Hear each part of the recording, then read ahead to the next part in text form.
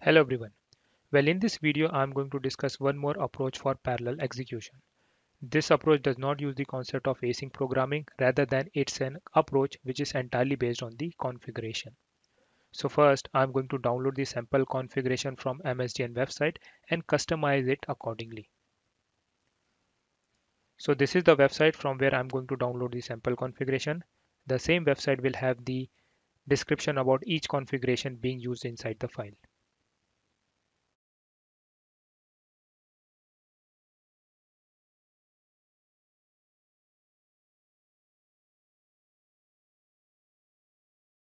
As you can see here, there are a lot of configuration present inside the file, and some of them is not needed in the current scenario, so I'm going to just remove it.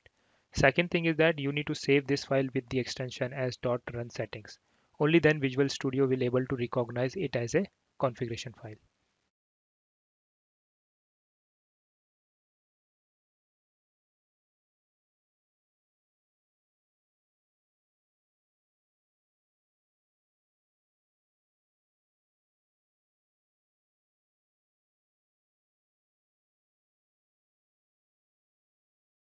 So under the run configuration, the first configuration is max CPU count. This represents the number of core on your system.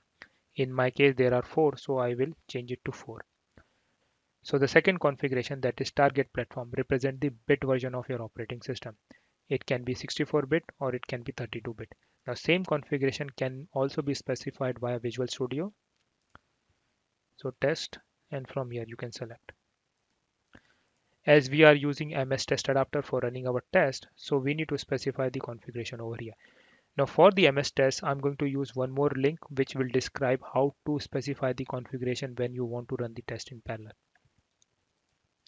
So this is the URL which contain information about what is the configuration you need to specify for MS test adapter in the run setting file.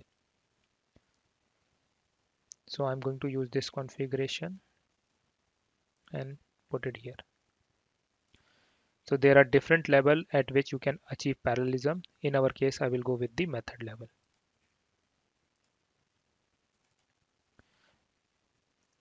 Now once this is done, save this file. So in the Visual Studio, from the test menu, select settings file and specify your .run settings file. After that, build the solution and run the test.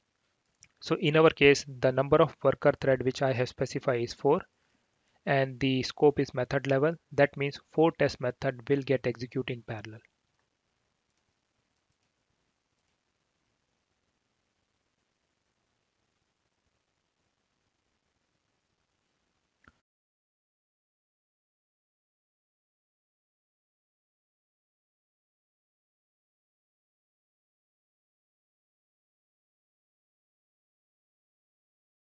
So as you can see here, the test execution has started, and at a point 4 test methods are being executed in parallel, and that is because the configuration what we specify inside the .run settings file.